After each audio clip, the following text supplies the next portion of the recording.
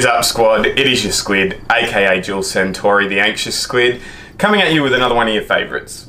It's a video for the Storytime playlist, number 6 in the playlist actually, and it's a playlist consisting of Australian history stories that I find interesting and that I hope to entertain you with, or at the very least inform you about, because I don't think there's enough Australian history as yet on the internet, specifically on YouTube. On this channel I do reaction videos just as often as I do these history ones, and I also chuck in the odd travel vlog or slam poetry video or question and answer whenever I travel, perform my slam poetry or hit certain milestones on here. If this is the first video of mine you've stumbled across, my predominant focus is the Australian history and reaction videos. There's a new one of those each week, so feel free to have a poke around the channel. Decide if you like me, then hit subscribe. Don't go anywhere just yet though, because this video is a fun one and you'll want to see the rest of it before you go off and do all of that. Today's video is a bit shorter than usual for the Storytime videos, so to all my regular subs or the people that have watched other content, let me know if you like them longer or shorter in the comments section below. Do me a favour.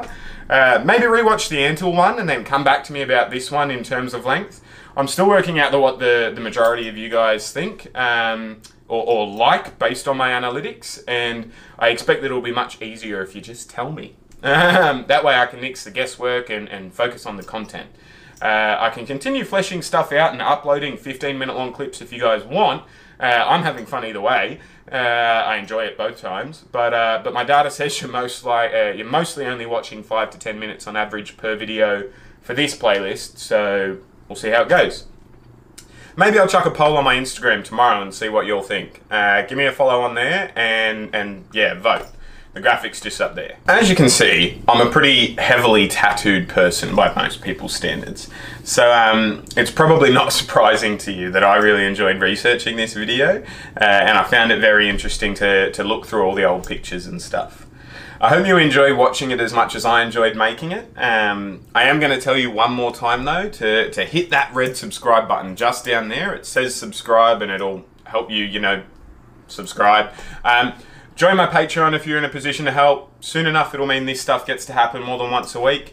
And failing both of those things, just give my video a like or share it on your socials if you enjoy it. There's over 400,000 minutes of video uploaded to YouTube every minute of every day, including all of my stuff. So I'm fighting an uphill battle for visibility here. Literally everything you do helps, and I'm extremely grateful for all the help I've had thus far. You guys are the real MVPs, all of you, so thanks for watching me and helping me to be seen by others. How about we actually get cracking on the history though? Does that sound good to you guys? Cool, because it sounds good to me. Today's story starts in 1916, where a man named Fred Harris opened a small tattoo shop on Sussex Street in Sydney, New South Wales. Like most of my videos so far in this playlist, that's roughly here, and I just hit my funny bone. Eventually, I'll widen my range to all of Australia for these stories. Next week I have a video about the first Australian to do a whole lap, for example, in his boat, but I digress. Sussex Street is in the Sydney CBD, which is within driving distance from the content of most of my other videos. So my apologies to the rest of Australia. I'll get to you soon, I promise. That being said, for a period spanning more than 35 years following his 1916 opening day, Harris would absolutely dominate the tattoo trade in that space as well, so I'm going to say it's relevant. A cursory Google search for Central CBD Sydney Tattooist at the time of writing this in 2019 brings up the location of 17 separate tattoo parlours, all with a varied amount of individual artists or styles in their studio, but definitely no fewer than 2 or 3 each at any given time. Low-key, I think the best in Sydney at the moment is the tattoo movement on Enmore Road, so if you hit up Bubsy, Dan, Jason or Deepak and tell them I sent you, they might give you mates rates. Or they might not. I'm not their boss. I haven't discussed it with them prior to doing this. But yeah, I think they're brilliant. Between all 4 of them, they've done all of my tattoos, so I can vouch for their quality.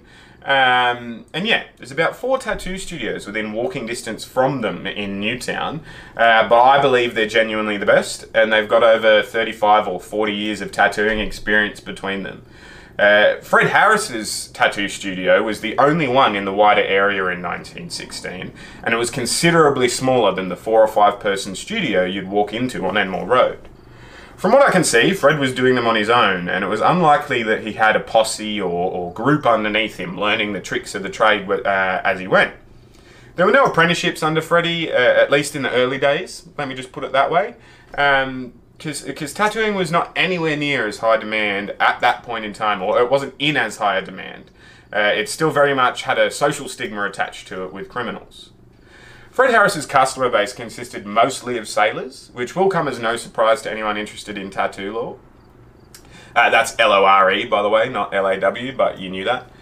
Fred's customer base were mostly sailors, in a nutshell, because there are many old Navy or sailing superstitions related to tattoos or tattoo work, which led to something like 95% of the sailors at the time being tattooed. There are almost too many superstitions to count or list, but I'll give you some anyway because I think the more well-known ones are kind of quirky. Sailors believe that getting hens and pigs tattooed onto their body, I have a hen and a pig here, I'll show you up in a graphic. They believe that would reduce their risk of drowning at sea. Getting tattoos of stars would help them find their way home from long journeys. Propeller tattoos supposedly helped in their lack of desire to drown. Crosses on the bottom of your feet prevent shark attacks when you're thrown overboard, and yeah, like I could seriously go on for hours about the superstitions these blokes had. It's likely that Fred Harris played on them as much as he could, I guess, repeating stories like a gossiping hairdresser to his customers, maybe. Considering it was paying all his bills when they got inked, I would keep those superstitions up as well. Maybe he was a surly non-talker, I don't know. Harris's tattoos were not only limited to sailors, despite them being the majority of his customer base. He also tattooed horses onto jockeys, flowers on those who were ahead of their time, fashion-wise, and just wanted something pretty. He tattooed boxing gloves on prize fighters, and so on. Once the war began in 1939, and that's World War II for those of you that don't know that offhand, Fred's tattoos took a more patriotic turn. The majority of his work for the period when we were at war consisted of Australian flags or of Union Jacks, such was the Australian loyalty to the Crown and its allies at the time. Tattooing soldiers' names and regimental numbers became popular choices, and he would ink other things like native flora and fauna or the Eureka flag for the less Britishly oriented Australians. On one side of my neck I have a black cockatoo, for example. It's been suggested, though I found it incredibly difficult to prove either way, that the birth of the iconic boxing kangaroo image occurred in Fred's shop on Sussex Street. It's an image I would say every Australian is probably familiar with, given it's our national sporting flag, according to Google. But just in case you aren't picturing it, I'll shove a graphic just up here. Yep, that one. I know, right? That flag was first used in the 1980s, but the concept of a boxing kangaroo was written about as far back as 1810, so they can't claim ownership of the idea, the flag makers. Truth be told, it's absolutely impossible to prove either way who the first person to put boxing gloves on a kangaroo were. The notion that it was his design certainly isn't impossible, though.